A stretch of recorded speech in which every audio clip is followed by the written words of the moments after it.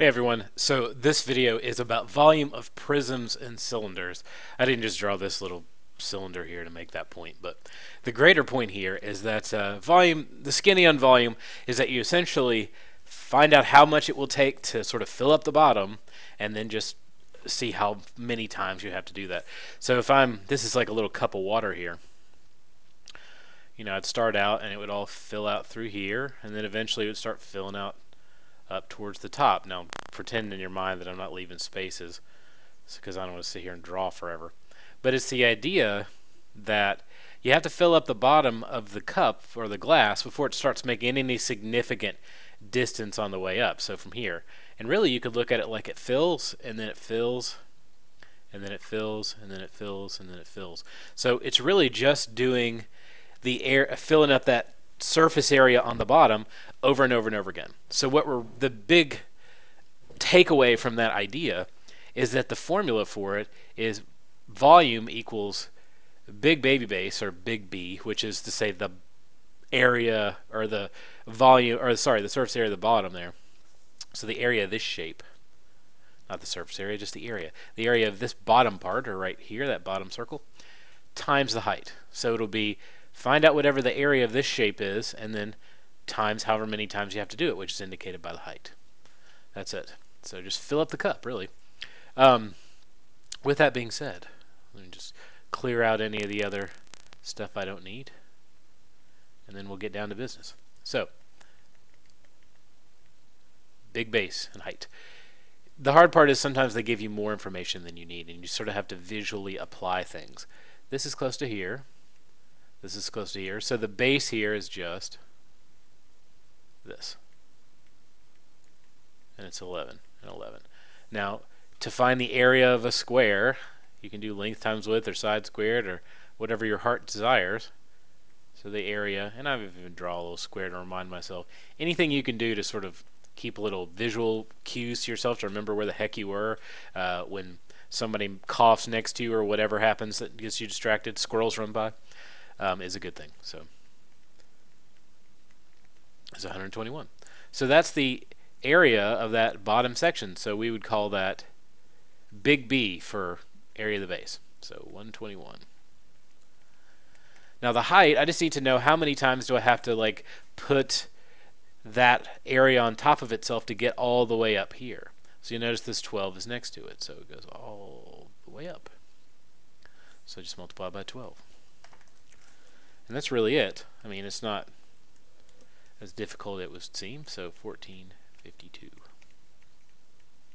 And this is the other thing about volume is it's a three-dimensional measurement. For the first time, maybe if you've been moving up, if you measure length, it's one dimension, so we'd say this was yards, so it's the size of a yard.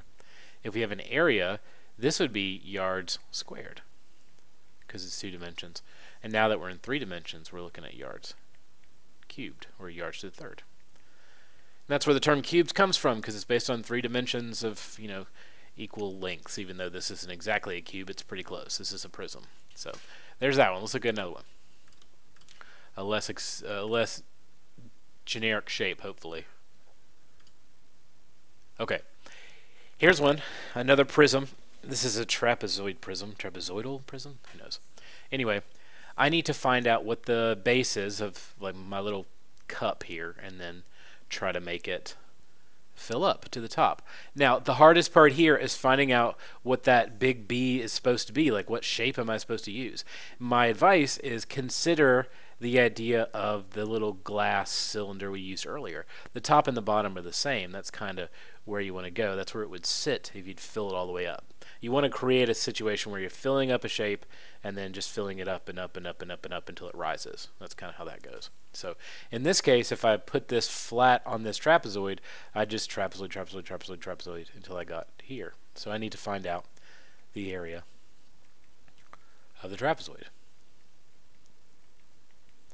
And the area of trapezoid, of course, is the average of the bases times height. I mean, that's really what it means. It's kind of like a rectangle, is you could see it as base times height, but the sizes get squished in at the top and then pushed out at the other end. So to find out what the original base was for that rectangle, so now you have this thing going on. You just average those two bases together and then divide by 2. That's what this is. You don't average them. You divide them by 2 is part of the average. You add them together and divide by 2. So anyway, let's get to that. My bases here, and you could say either one of these is the top or the bottom, but just pick a trapezoid to work with. I'm working with this one. So this distance here is the same here. You'll notice that it has the markings that are the same. So the bottom part of the base here is 7. So I may say base 2 is 7. Base 1 would be right here. Once again, they have them marked. And then divide by 2 times my height, which they give to me. Look for that right angle. That's the key. 3.5. So 10 divided by 2 is 5, and 5 times 3.5 is 17.5 kilometers squared. That's the area of my trapezoid, which is my big base. So I'm going to put 17.5 kilometers squared right there. Now, the only other part of it I need to deal with is, like, how many times do I have to do that? Like, how many of these trapezoids do I have to put on top of each other? That's, find the distance between those two shapes. So from here to here. There it is right there, my 8. So pick the right one. What's this 4 have to do with anything? Nothing, really. It's got nothing to do with anything to this problem. Now, you might need the fact that this is 4. See how it's marked? If you needed to find this distance. So you didn't have this, you needed to, they gave you this angle or something, you may have to use trig. But right now it had nothing to do with anything. It's a distractor because you're like, what am I supposed to do with it? Nothing. Hence the distractor. So 17.5 times 8 gives me 140 kilometers cubed. And I'll test that one just to make sure I'm not making this up. There it is. See? All right. Let's look at another one.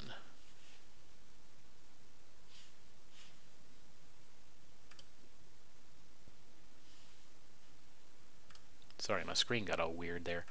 Now, let's deal with the idea of, okay, now I have a cylinder, so now that is the glass. Unfortunately, once again, the glass is sideways. So this big circle here, that's the bottom or the top. That's the part I'd fill up over and over again. That's, if I'm looking for big base, that's what I'm going to start with this. Now, my big base in this case would be the area of my circle. So, area of a circle is pi r squared. My youngest children, who 3 and 4, they sing that song all the time. I don't know why I've tried to make them into a nerd, but what are you going to do? Anyway, pi times radius squared, and the radius they give me is 11. If they give you the whole thing, obviously that's a diameter. You need to divide by 2. I mean, that's going back a bit. So it's 121 pi. So if you're one of the situations where the question says, leave it in terms of pi, I would put 121 pi here. And I'll go ahead and put it over here just so you can see the other version. Because I don't want to deny you of all the amazingness of viewing pi as a number as opposed to just a symbol that represents a number. All I need now is the height. The height is the distance between the two. So here's a circle, 8 inches. Now the difference between these two, so this one gives me 3,041.1-ish, and that'd be inches to the third power because it's a third. So this is inches squared, this is inches. And the difference between these two, I should say, is that if you have pi, just go ahead and write it down and then just do the 8 times the 121. Depending on what you're asked to do, you know, make your adjustments accordingly. Let me check this answer. I feel like we're good to go on this end.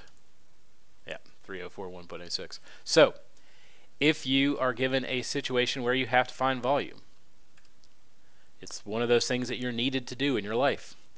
All you need to do is find the area of the big base, wherever it is. It's the shape that also exists somewhere else, assuming, by the way, that the shape is a prism or cylinder. So if you ever need to find prism or cylinder, because they have a top and a bottom, they're the same. So if that's the case, find the area of that shape, and then just multiply by the height. And that's it. Area of volume, sorry, not area, volume of prisms and cylinders. That's it.